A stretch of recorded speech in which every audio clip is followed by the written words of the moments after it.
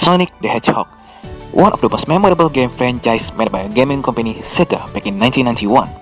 A wonderful time when we all rejoiced together, where Sega decided to introduce us one of its game mascot based on an exotic animal, a hedgehog, and Sega decided to take its unique characteristics with it to the mascot, and that is its leg. No, not its unique one and only special defense mechanism back. Sega realized Hedgehog can run really fast, and so from these combinations comes Sonic the Hedgehog. Now Sonic can run, he can run real fast, and he ran to save our world. He basically ran in the world game. That's his meaning of life in his world game. As of now in 2017, Sega has released a lot of Sonic the Hedgehog franchise, including its latest one on November the 7th, Sonic Forces. But we won't be talking about that, even we're not talking anything close to 2017.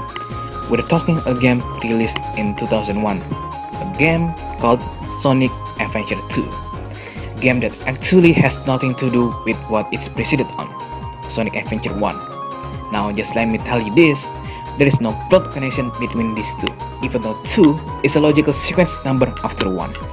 But let's not criticize about title planning now. First of all, for the record, you can easily access some of the Sonic the Hedgehog series from the Steam platform and website, that is including Sonic Adventure 2. Well, there are also other ways you can access it from other platform sites, but I recommend you to just use Steam on PC.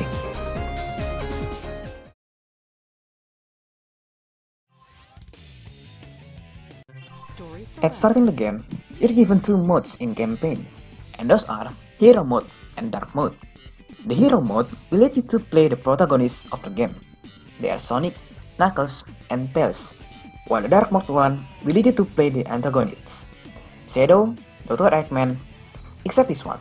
Her name's Roach, and she's more of a minor, somewhat major, expendable character. The gameplay mechanism will still be the same from both. It just gives you different perspective of the plot. On Hero Mode, you'll be starting as Sonic, being kidnapped on a helicopter and escaping while airborne.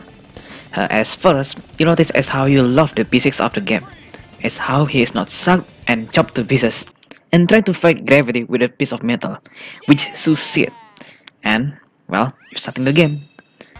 So in this sliding phase, all you need to do is just following the game. There's no real enemy, you only need to slide, you can jump, you can break, and you can collect the rings. Then you finish